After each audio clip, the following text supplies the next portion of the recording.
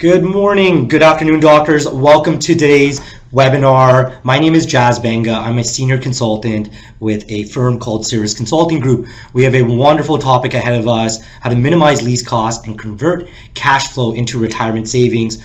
I'm joined by an esteemed colleague with Four Quadrants Advisory, Casey Harris with the Four Quadrants team. He is the Director of Business Development and has some wonderful resources to talk about practice financials and how to plan for retirement. So I'll get the program started today and we'll discuss the first half of the program, which is specifically on dental office lease negotiations, the ins and outs of commercial real estate. So I always like to start off the program with a little bit about Cirrus. I think it's important for you attendees to really understand how we specifically specialize in advising and representing dentists on commercial real estate matters. So interestingly, we were actually founded by a group of dentists back in 1994, given the significant gap between the business of dentistry as well as commercial real estate. As many of you have quickly learned, it is very expensive on a per square footage basis to build a dental practice. So a group of brokers and real estate professionals came together with dentists, given the unique nature of dentistry. Dentists typically stay in their location for their entire career, and it's much more important to have a properly structured lease to protect their interests. So since our inception, we've negotiated over 10,000 dental office lease agreements all across North America, the US, as well as Canada. We represent over 1,000 doctors annually on matters related to leasing, purchase acquisitions, acquiring a practice, and all the components related to the real estate. So what makes our firm unique is we're not brokers by any stretch of the means. We're not working in a commission fashion. As many of you will quickly learn, brokers, as wonderful as they are at finding a location, they are commissioned by the landlord. So in theory, there is a conflict of interest given they are negotiating against the party that is paying them. So our firm has a unique value proposition in the sense that we have everything in-house and do not derive commissions for our involvement. We have an in-house legal counsel, all with a background healthcare, tenant representation, and very specific focus on negotiating with landlords. They are supported by our leasing division, all comprised of ex-brokers, providing our negotiation team with key performance indicators, average rental rates, vacancies, property details, and they are entirely supported by our consulting division. So I myself am a senior consultant with the firm. I lecture all across the country and provide these wonderful programs to really bring a sense of understanding as to the importance, the relevance of the lease agreement, how it can make or break the practice, and how to properly structure the agreement to protect your long-term interests, to avoid common traps and pitfalls from landlords. So in addition, we run about 150 CE programs all across the country, our keynote speakers at some of the large conventions, the Greater New York, Pacific Dental, Yankee Dental, and really, again, the focus is let's start to provide value to the dental community, the healthcare community, as it relates to commercial real estate, to protect their long-term interests, to ensure that they're getting properly structured deals, affordable financials, and that their long-term interests are protected. So if you happen to attend any of the conference and you do see a member from my team, do pop by and say hi. And again, we work with dentists on a national basis. So what's the purpose of today's webinar? On my half of the program covering commercial real estate and the business of dentistry, we're going to discuss the importance of the office lease agreement, why it is relevant to you much more so than any other commercial tenant. We will then move into some of the key terms and conditions within your office lease agreement. For the interest of time, I'll be covering off one specific term and condition, the option to renew, which will give you a sense of what we often find in commercial leases that negatively impact dentists. And lastly, I'd like to provide some practical advice, how to negotiate a lease agreement, when to start that program, and how best to have that conversation with your landlord. So I pose this question at all of my live seminars and I get a wide variety of answers.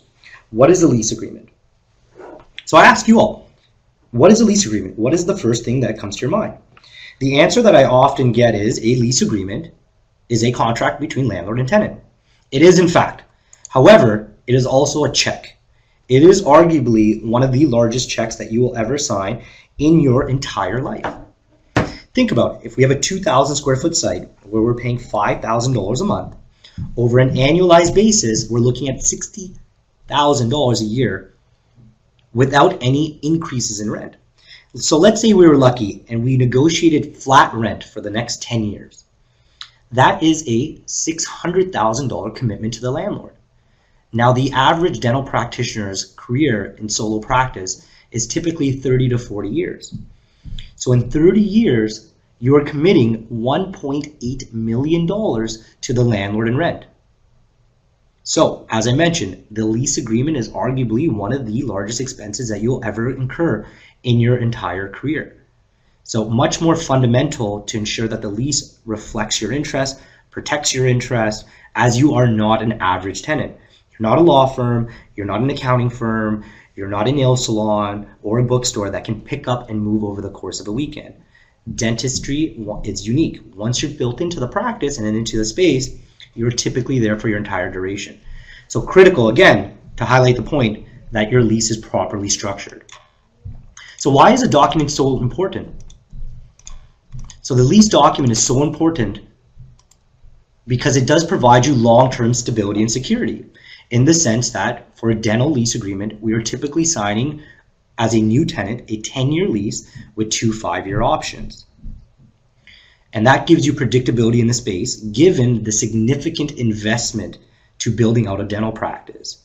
Today, we are seeing about $150 on average across the country in terms of build-out costs. Plumbing, electrical, conduits, things of those nature, in addition to equipment costs. So very important that we do get long-term stability and security. We also want to minimize our risk and exposures. Most doctors that I speak with sign their lease agreement personally, through their name, as an individual. And critical as we move forward in our career that we provide a veil of protection from our personal assets. So critical that we structure the lease under some form of a corporate entity, separating personal from professional assets. We also want to minimize our exposures following the sale, which I will touch base on when we get to one of our examples or some of the verbiage that we often find. We'd also like to maximize our flexibilities. Having items like a death and disability provision, the ability to transfer the lease agreement is critical in nature. What we agree to today will have an impact on your ability to sell 10, 20, 30, 40 years from when you sign that document. A key piece of advice that I give doctors all across the country is, A, start the process as early as possible when it comes to renewal or new deals. But also do not rush through the process. It is a fundamentally important document to the success of your business. It is the only document that binds you to the physical space. So critical that it is properly structured in all facets and aspects of the deal. We also want to ensure fair and affordable financial terms. Ensure that the lease is based on, and the rental rates are based on fair market value. Ensure that any tenant improvement allowances that are provided at the beginning of the deal do not put our rent rates so far above what the market is asking, which would cause you problems as you continue to be a tenant in the property, because typically rents go up year over year. So important to understand what exactly the market is indicating in rent and ensure that we have a properly structured deal.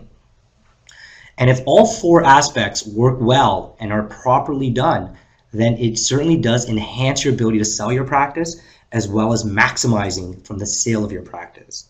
I always tell doctors, let's think long. Let's look at the end of the tunnel. Even if we're starting our private practice career today, important to understand our end game and our end goals, and ultimately that the sale is contingent on the transferability and quality of the lease agreement. So today's program, we will be covering off how to improve the quality of the lease agreement. So when we're looking at the 3 saleable components of your practice, there's 3 major saleable components. The number 1 item is the goodwill. And again, these aren't typically to scale in any stretch of the means, and this is more specific to general dentistry. There's a separate matrix when we're looking at specialties or other fields of dentistry, but for general dentists, goodwill makes a significant portion of the valuation. Then the appraisers will look at the depreciated value of equipment. What was equipment purchased for? What is our current value today? And lastly, And a buyer will evaluate the lease agreement itself. What are the terms and conditions? Are there terms that are onerous, such as a relocation clause, a redevelopment clause, early termination rights from a landlord? Or are there items in the lease that are to their benefit, as well as the financial merits of the deal? The value of the sale is 100% predicated on the transfer of the lease. So I ask you, if we cannot transfer the lease, can we really sell the business? And the answer is no. Without a transferable lease agreement, we're putting ourselves in a position where we can lose out on the subsequent sale when we're ready to retire. So again, to reiterate the point, even if we sign the lease agreement today, start evaluating the exit and the end goals and the transferability of the document. Because what we agree to in the lease agreement today will have an impact at the end of our career. So what's in your lease agreement? The first practical example that I like to go through is found on the option to renew. And this specific item is found in 90% of office lease agreements. So the option to renew occurs when we originally signed a lease agreement. From our recommendations, we typically sign a 10-year original term. And subsequently, we add 2 5-year options. So a 10 plus 2 5. So now we're in year 8 or 9, and we're in a position where we need to evaluate the renewal. So we take a look at the option to renew language. What conditions do we need to abide by to renew the lease documents for the next 5, 10, 15 years? So the example goes, provided that Dr. Joe Black shall remain as a tenant, and if the tenant duly has regulated paid its rent and has performed its covenants and obligations under this lease and has not been in default, it shall have the option to renew this lease for a further term of 5 years, exercisable on written notice.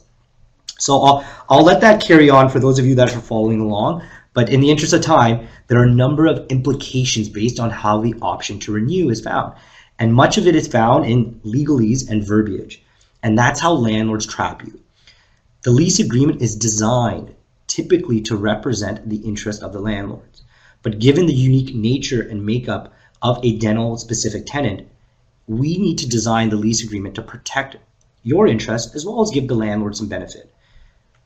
So the first issue that is identifiable in the option to renew is that provided that Dr. Joe Black shall remain as a tenant. So if we look at the word tenant, it is a capitalized term in the middle of a sentence, which means the word tenant is defined either on page 1 or 2 of the lease agreement. In this instance, the tenant referred to is Dr. Joe Black. What the language here and how it is structured, it's stating that this option to renew is exclusive to Dr. Joe Black. So what that means is that option is non-transferable.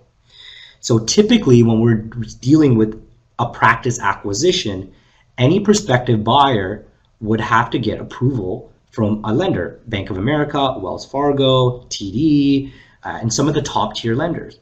And what the banks are saying today is that in order to finance the acquisition, there must be a minimum of 5 years of term or 10 years of term, depending on the value of the acquisition. And what this agreement in this example is showing is that if Dr. Black was in year 9 with 2 5-year options, he cannot transfer the lease agreement because that 2 5-year options are non-existent for any prospective buyer. It's exclusive to Dr. Joe Black. So critical that we have transferability of options in the interest of assigning the lease agreement. The second item here is, and if the tenant duly and has regularly paid its rent and has performed his covenants obligation under this lease and has not been in default. Default being a defined term in the lease. We've seen examples where the doctor was not open Monday to Friday, which was inconsistent with what they agreed to on the lease. And the landlord openly took a picture of the front door where it showed that the doctor was closed every Friday and put the tenant in default, which means they were no longer allowed to express their option. And that's just one of many examples as it relates to default. You know, improper storage, poor removal of garbage, of trash, paying rent late to a certain degree. These are all items that put tenants in default, but are an easy way for a landlord to put the tenant in a less advantaged situation in order to maximize the value from the negotiations on the landlord side. So critical that you evaluate and have full disclosure as to what is default and what constitutes default, and negotiate certain items to prevent from going into default. Align the nature of your business with the lease agreement. Thirdly, any such renewal shall be on the landlord's then current standard form lease.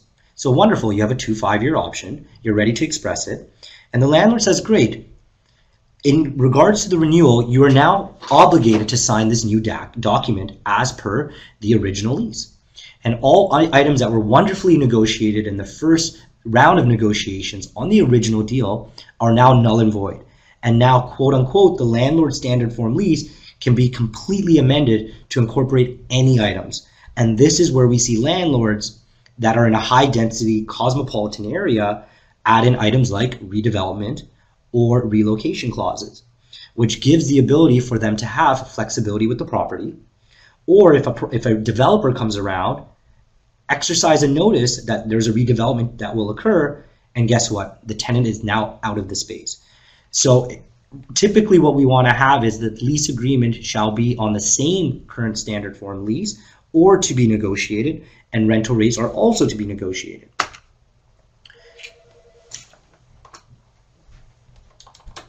Now it states in here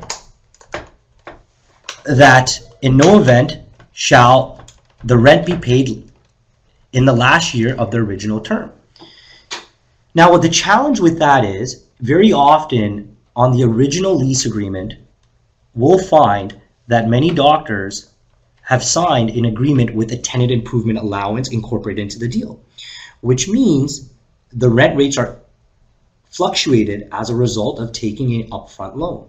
However, in most cases, that upfront loan in the form of an allowance, a construction allowance provided by the landlord, $20, $30, $40 a square foot to assist you with the build out of the practice, is now built into the rental rates. However, landlords design lease agreements so in year 7 or 8, they break even on that initial loan. So the common concern here is that if, for example, we get to a renewal, the landlord can continuously escalate rental rates with the TI allowance built into the deal. Rents should be renegotiated based on fair market value, based on what's going on in the economy today, what other landlords are charging tenants across within a 3, 4, 5 mile radius. And that gives you the appropriate renewal costs. In other instances, we've seen fluctuations in the economy. Look back at 2008 when we had a significant mortgage crisis. Ultimately, if you signed your lease agreement at the height of the real estate market, 2007, and 10 years later you came to renewal, the market had adjusted. And the market had crashed in 2008, and rents had slowly escalated back to well below what it was in 2007, 2006 at the height of the real estate market. So with this type of language, if you signed at the height of a market, you will continue to pay escalations based on the last year. So again, rents are to be renegotiated. And lastly, we'll see language where it states if the landlord and tenant are unable to agree on market rent within 60 days of the exercise by the tenant of its option to renew, the rent shall be then determined by arbitration based on the market rent for renewing tenants in the building. The challenge with this language is we do not see what other renewing tenants are paid or what the nature of their deal is. What if the landlord colluded with another tenant, gave them a significant allowance, which has now positively increases the overall rent for all other tenants? Unreasonable. We need to have fair market arbitration language based on your locality, so that there's an arbitration process that is followed on renewals to ensure that you have favorable financials. So as you can see, there's a number of implications within the option to renew, and that's just the tip of the iceberg that we often find. Again, in the interest of time, there are a number of other items that we discuss, such as assignment language, demolition language, relocation, death and disability, insurance, surrender, personal guarantees, termination rights. When we're evaluating a lease agreement, there are a number of components involved in that process. And in order to get the ideal outcome, it's fundamental to have a party that truly understands dental specific language, that is working in your interest, that is not getting paid by the landlord in the form of a commission, because ultimately there's a conflict of interest there. So the lease cycle. So some practical advice on how to get the most out of your lease negotiation. It is critical that you begin the process as early as possible. For those of you in attendance that are looking to start a brand new dental practice, typically that process takes 12 months to 2 years, 24 months. And the reason for that is you do not want to rush into a deal. You want to evaluate the marketplace, evaluate all availabilities, do a demographic analysis, and have a thorough understanding of what the real estate market is indicating. But in most examples, we're typically working with doctors that are renewing their lease. They're in year 7 or 8 of their lease agreement. And from a leverage standpoint, the ideal time to start the process is 24 months prior to expiration. As we move closer and closer to the expiration date, the leverage pendulum shifts towards the landlord, because landlords are savvy and they understand that as a dental tenant, it takes an extensive amount of time to locate a space, to get permits, to build out a dental practice. On average, for a new start build out, we're looking at 6 months to a year from the moment they've signed the lease agreement to when they're open to see patients and get their certification of occupancy. And landlords take advantage of that situation. And when I worked on the opposite end of the spectrum on the property management side, my job was to delay the process as much as possible when it came to renewing tenants, so that they got boxed into the red zone, and essentially we could provide them a take it or leave it deal.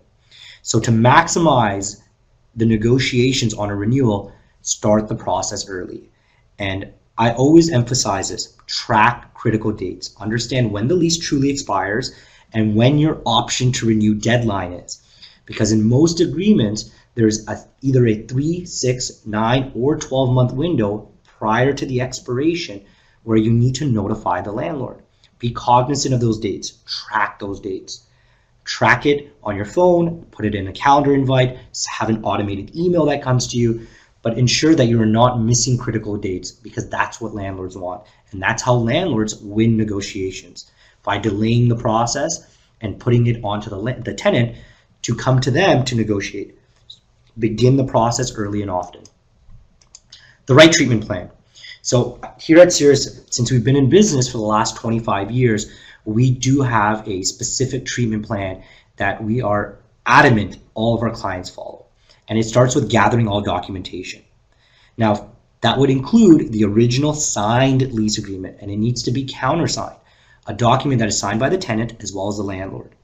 For those of you that do not have copies, I certainly encourage you to reach out to your landlord and advise them to send you a copy immediately.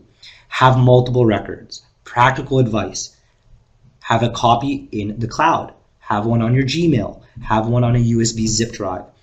Last year, or the year before rather, with Hurricane Harvey, we had a number of clients in Houston, Texas, where the lease agreement was under 6 feet of water. And when it came to insurance payouts, reconstruction processes, they had to go to the landlord and request a copy, because the landlord was aware that they did not have a copy. So critical that you gather all documentations, all original leases, any extensions, modifications, amendments. Once we secure a copy of the agreement, we will then identify your practice and career goals, where you are in your career, what the long-term outlook looks like. Are you looking to expand? Is there too much space? Are we looking to bring on associates? Are we looking to grow the business further? Some of the challenges facing your career. Are you a renewing tenant, a startup doctor, or a transitioning doctor? And that will all factor into how we specifically advise each and every one of our clients.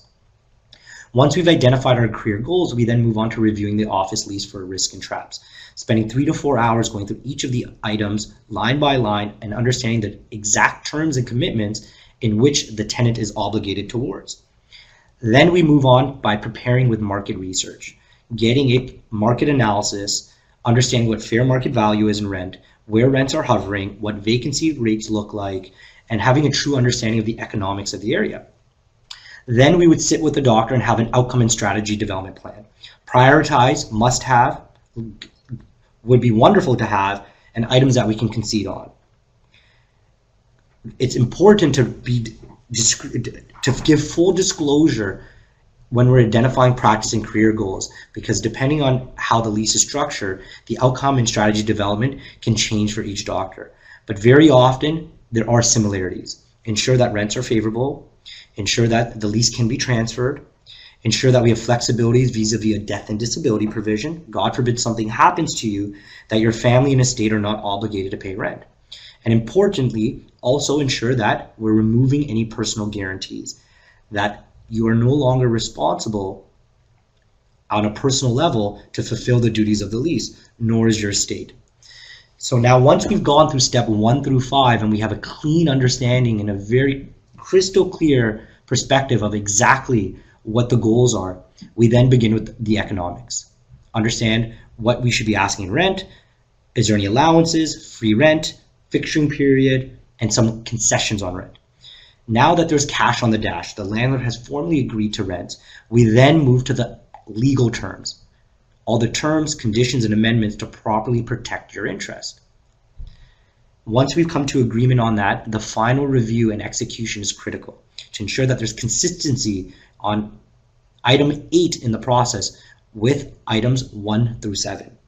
That we are capturing all the items discussed and negotiated with the landlord, and they are all consistent in the lease agreement, and that the landlord did not provide a bait and switch. So whether you're working with our group or working with another party, important that we have a process in place before we pick up the phone and call the landlord. Really understand what we're looking to achieve, understand the terms and conditions, what the financials look like, and then speak with the landlord. Process is critical to a successful negotiation. So part of joining today's program, and I do have to wrap shortly so we can move on to Casey with Four Quadrants, is that for joining us today, we are providing a complimentary risk analysis. Typically, it's $1,500 rather, for my firm to review the lease agreement cover to cover. We spend 3 to 4 hours analyzing all the risk traps within the lease, doing a financial audit of the lease agreement, an analysis of the document, and really aligning that with your career. For joining today's webinar, one of our corporate sponsors is covering the entire cost. It is on a first come and first served basis. So for those of you that are interested in reviewing your lease agreement or setting up a consultation, please do email me. My name is Banga. Again, I'm a senior consultant with Cirrus Consulting Group. My email is jbanga@cirrusconsultinggroup.com. My number can be found at 866-739-9075, extension 3247. There are a number of doctors that are on today's program, so it is on a first come, first served basis. And essentially, just reach out to me. We'll set up the lease consultation in the next few weeks. We'll go through your lease agreement, provide you some wonderful guidance on how to properly structure the lease, what items are involved, and how we can maximize our tenancy through a properly structured negotiation with the landlord. So thank you all for joining the first half of the program. I'm going to move on to Casey with Four Quadrants. Casey, take it away. Thank you, Jazz. Definitely some critical information around leases, and it is vitally important. My name is Casey, and I'm with Four Quadrants Advisory. Simply put, Four Quadrants Advisory helps dentists and specialists around the country maximize the profitability of their practices. Most dentists that I talk to tell me that at certain times within their career, they feel like that they're on a hamster wheel and on an island with no one to talk to about the business and finance side of their practice. Now, some of you on the phone today may relate to being a great dentist, being busy, being liked by most of your patients, and certainly seeing big numbers coming through your practice reporting, but not necessarily feeling like you're capturing enough income or retirement savings. Can anyone on the call today relate to all of your hard work not exactly being reflected by your income? I get the opportunity to speak to hundreds and hundreds of dentists around the country about these very topics, and today's framework about what we're going to talk about is going to be around maximizing the profitability of the practice and the challenges that actually get in the way of that.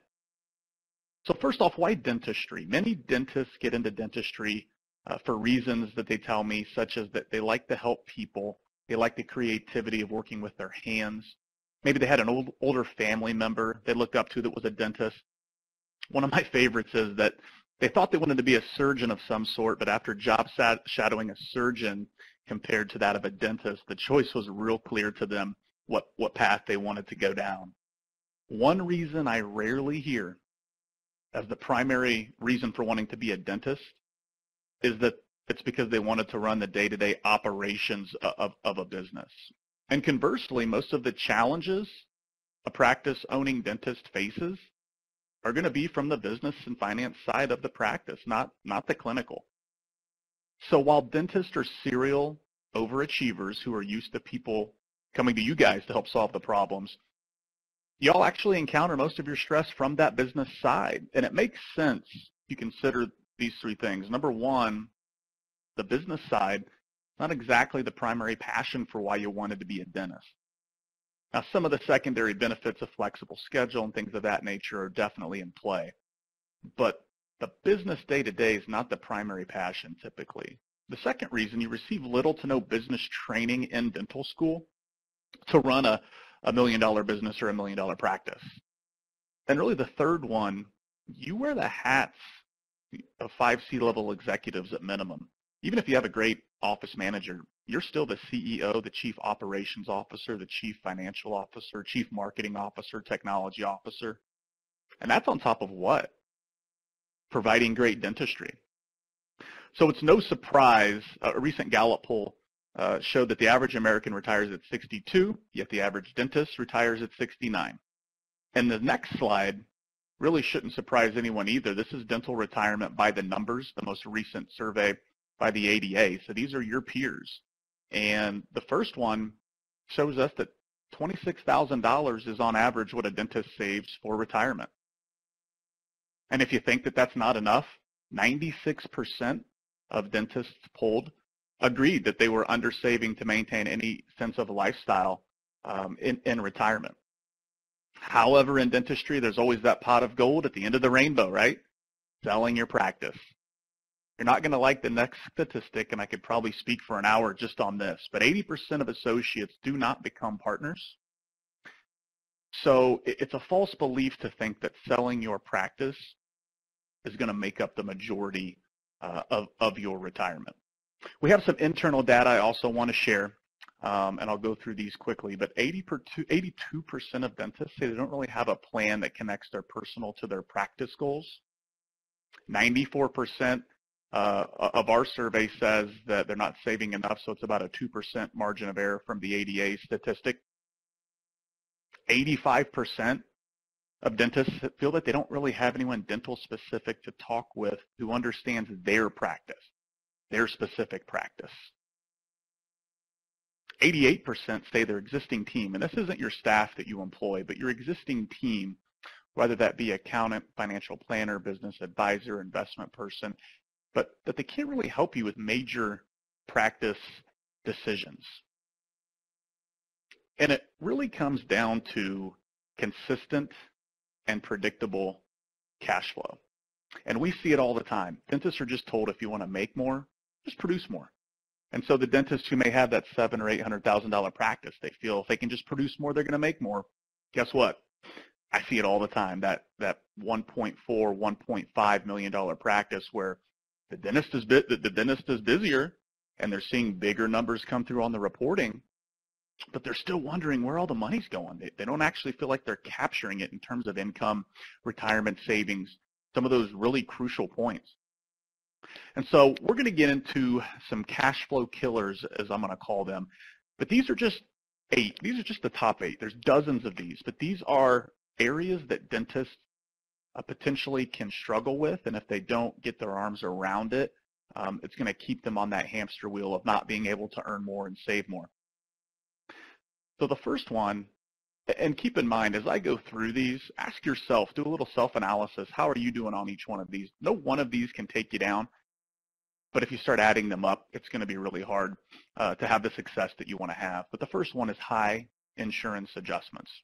Very popular topic, tough topic for many people. I'll say this. For us, if we see clients that are over 15% in insurance adjustments annually, for us, that's a red flag or an indicator that there may be something that we need to look at or analyze. Now, I said no one of these can take you down, but if your insurance adjustments are 25, 30%, and you have reactive tax planning, meaning not really sure what your tax situation is going to be, it's sort of a surprise when you meet with your accountant, and many times you owe $30,000 or $40,000 a year. If you're having a $40,000 tax surprise and have 25% insurance adjustments, that hamster wheel that I alluded to, it's going to be really hard to get off of it. These two right here are really important. How about staff and hygiene inefficiencies? Is your hygiene department producing 3 times what you pay them? That's a metric and a data point that's important and that needs to be made aware. Practice account balances can be a real source of stress. And so when you think about a 12-month time frame about your practice account balance, if it's low or fluctuating, has $20,000, $30,000 swings constantly, that's a sign that their systems and processes not in place, and that can really be a hindrance and a stressful area in your situation. It doesn't have to be that way. The next one, actually the next two, when I say paycheck to paycheck living and inefficient income structuring, hear me, it doesn't mean your water's going to be turned off or your lights are going out. Y'all are dentists, probably doing better than your friends and your neighbors. But what I mean by this, if you're someone who pays yourself and you say, yeah, I just take what's left over at the end of the month, or sure, sometimes I might have to skip paying myself for a month, but I'll make it up in a distribution down the road. Those are not good systems and processes to be in place, and actually that cornerstone of income structure for the dentist is important. So if you're someone who's just taking what's left over or skipping paychecks, again, it's a sign, it's a red flag that there's massive improvement that can be made that can help you maximize profitability and be all that you can be. The next one we'll talk about is lack of retirement strategies. If there's ever a group that has great excuses why to delay saving for retirement, it's dentists. You have student debt. A lot of you buy a practice. You have a staff that you employ and payroll. There are a lot of reasons to kick that can down the road. But I can't emphasize this enough. There's a delicate balance between paying down debt and saving for retirement. And it's important that there is a retirement strategy in place early. And obviously the time value of money is a real important principle of this. But if you don't have a retirement strategy, if that's not a focus, it should be. And that can be a real hindrance with helping you maximize the profitability of your practice. The 8th one I'll talk about is lack of comprehensive approach. It's the most general one, but probably the most important. Almost everyone that we work with, they came to us and they already had a team in place, an accountant, a financial planner, a business advisor, an investment person, and they were working individually in silos all around town, not really communicating together, sort of piecemealing different things in. They were all doing an okay job, but that lack of comprehensive approach, especially in dentistry, especially with all the nuance that is on the business side of your practice, having a comprehensive approach and a comprehensive team that's communicating with each other, massive synergies with that. And again, just with these 8 cash flow killers, if you start to add those up and ask yourself, how am I doing on those, and you don't feel great, you're still probably going to do okay, but ask yourself, is okay good enough? Do you want to settle? Or are these things that you want to start getting your arms around and mastering? Because as we start to add up these dozens and dozens of cash flow killers for our clients, we're talking hundreds and hundreds of thousands of dollars. So really with this, it comes down to, if you answered yes to a lot of these that you struggle with, it's going to make it very difficult to get off the hamster wheel, be a multimillionaire in dentistry, and retire on your terms. Now, you've heard me talk here for about 10 minutes, and I think it's important that you hear from your peers. And so I'm going to attempt to show a quick video. I would say that our call to Four Quadrants was probably like, well, we either call Four Quadrants or we get divorced. We were having a lot of surprises from our accountant. And we wanted things a little more steady, automated. And we really didn't have a plan for retirement other than we were maxing out, our plan that we had in the office, but it was insufficient. Doing the dentistry is the easy part, and running the business is the difficult part. Before we came on with Four Quadrants, I would kind of wonder, is there going to be a bonus, and when will the bonus be paid? And I feel a little uneasy about that because I didn't really know. And then I'd go home, and then I would get the same thing from Sherry, and I felt so bad. I felt like I'm dumb, number one. Number two, it's like I should be smart enough to find the answer, but I don't really want it. I don't really want to ask for the answer. I just want it to happen. You know, and then she'd get upset and like, well, you should know this. Don't you own the practice? You should know this. And I'm like, yeah, you're right, honey, you're right. It's like, I know I should, I don't, I'll try to find out what I can. I just felt like we never knew, and not knowing, having an answer to all that was really, really hard for me. I think that was really, really difficult on a marriage, and it's got to be difficult in a practice.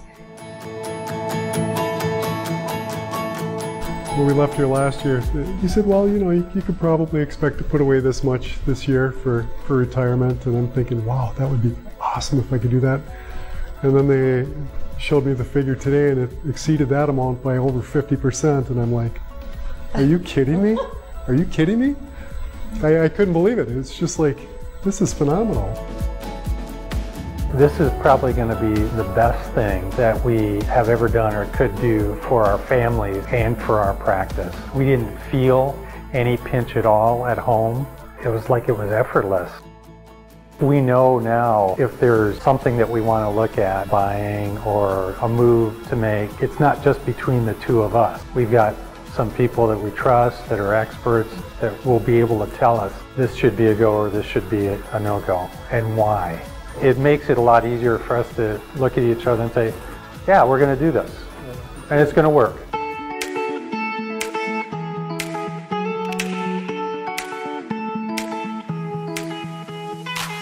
I'd recommend Four Quadrants because we end up making more money and saving a lot more money than we would have doing it our old way with our old accountant or with what we thought were the right ways to do it.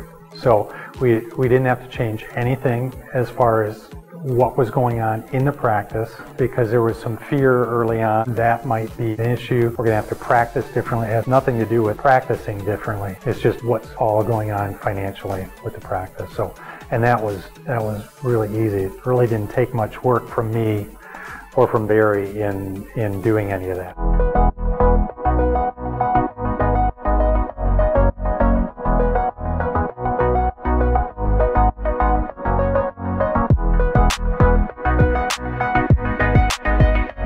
It's nice to know that I'm comfortably putting away money for retirement. If I've got any real difficult business questions, I have a group of people that I can contact anytime and they can answer my questions for me. It makes it easier for us to not have the stress or the worry.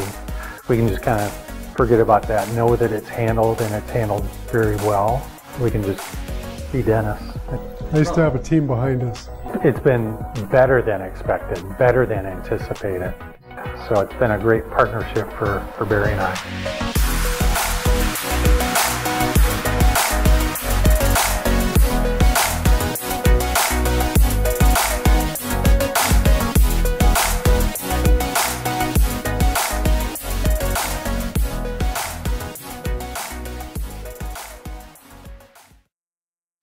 Now, with something of this nature, there's an obstacle to this. There's always an obstacle to becoming better, right? If I want to be stronger, the obstacle is getting into the weight room and lifting. Any skill set, there's an obstacle. Same thing with this. For a dentist to maximize the profitability of their practice, have the self-awareness to know they're clinically great, but from a business and finance side, they can be good, but they're still on a grand scale of a practice owner, too much slipping through the cracks. So what are those obstacles? It's all around mindset. Constructive criticism, coachability, right? Dentists are used to people coming to them to solve problems. Does someone have the awareness to say, you know what, if there's a better way, I'm open to it, and if someone can show me data and metrics to help me capture more income in retirement and have a good strategic direction around my practice, I'm very coachable to that. How about the ability to want to change? I'll be honest, I don't like change. Change is uncomfortable. But with change, a lot of times comes some really positive things. Here's a quote that I want to share. Start treating the business side of your practice with the same expertise as you treat the clinical. I know this because so many dentists, y'all are so proud of the clinical skill sets that you've learned, not only in dental school or as a specialist, but with all the continuing education, with all the trainings that are out there to really hone your craft clinically. There's an amazing amount of pride that comes around that. But for some reason with the business side, too many dentists just kind of ignore it and kick the can down the road. And for me, I would just challenge anyone on here that has that feeling in the pit of their stomach that there maybe could be some improvements on the business and finance side. Don't settle. Start treating that business side of the practice with that same expertise that you treat the clinical. And I think that is extremely, extremely important to understand. So I want to share with you some statistics. And what this is around are, for me, it's called the proof in the pudding, right?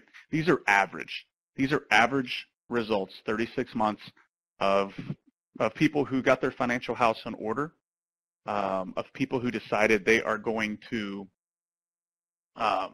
not settle, and we're going to really, really do the right thing. And this is simply on average within 36 months. Overhead decreases 11%. Income increases 25%. Here's a big number. Retirement savings increases 670%. I'm going to give you an example of what that looks like because that's a real big number. Talking to someone out in California, and they were saving about $18,000 a year from retirement and really did try to put a focus on it. And I kept talking about how you should be saving more. You should be saving $100,000 for retirement given the size of your practice. And that person was very frustrated at me for not thinking that they could save $100,000 and what have you. Long story short, they went from saving $18,000 a year to, in year 2, working with us, to saving $153,000 for retirement. And I would remind them when they come in, you were mad at me for saying that it was possible. And the quote from them was, I didn't even feel it. It was there the whole time within my practice. I just wasn't capturing it. So when I talk about 670% increased retirement savings, that's what I mean, taking someone that may be saving $18,000 a year and taking them to saving over $100,000 a year. Those percentages really go up. One of my favorite numbers is 1.7% of increased production. At the beginning of this, I said how so many dentists are told if you want to make more, just produce more. For us, it's not about more, it's about better, because our average is 1.7% of increased production. And as you look at these statistics, ask yourself, what would these mean for you and for your practice and for your income and for your retirement and for your life? And these are just 4 initial basic statistics that we have. And we have folks who have done incredibly better than this. These are just averages. But I think it's important to share those with you. Now, there's a couple things that I want to share. Number one, there's going to be a poll at the end of this today. And I would encourage all of you to take a look at that poll. But similarly with Jazz, and we're going to wrap up a little early, but similarly to what Jazz said, for me, it's all about someone identifying that, you know what, it may be worth a 15-minute phone call to see what those statistics would mean to me and to see if there's areas that I could help maximize the profitability of my practice. Send me an email. My direct number's on here. For me, it's about scheduling 15-minute conversations with dentists around the country to see who does have that achiever mentality and who does want to maximize and not settle and be all that they can be. And so get a hold of me, get a hold of Jazz if you have anything regarding lease and that, because that can also be a real cash flow killer and that can stick to you for a long time. But take the poll at the end. I'm going to go ahead and turn it over to Jazz here to sort of close us up, but I wanted to thank everybody for my portion of it. Jazz, are you there?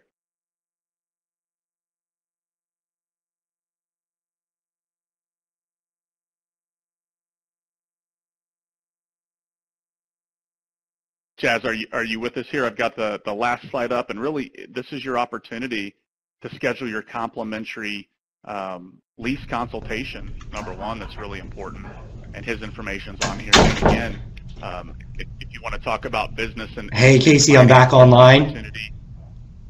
Just again, for those of you that are interested in either of the reviews with Casey or myself, feel free to email either of us to set up the consultation.